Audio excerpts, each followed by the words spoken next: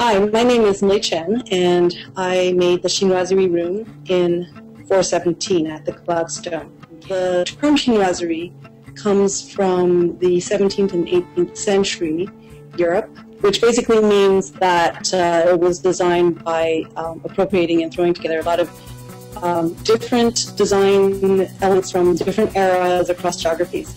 Walk through the hotel room, you will find elements of Chinoiserie, some obvious and some more subtle. Essentially, I've taken the characters that pre-existed on this found wallpaper, and I have interrupted them or made interventions with my own cast of characters. There's a Chiling monkey leopard, there's a Baluch tiger, there's a tourist with a camera, there's a businessman, a Victorian mourning dress clad figure, that one. And then there are a couple of naughty characters. It's a boy in contemporary garb and a monkey, and they're both wielding saws. First the paper was put up professionally, and then I came in once it was set and dry. So it was a combination of printing, painting, and drawing.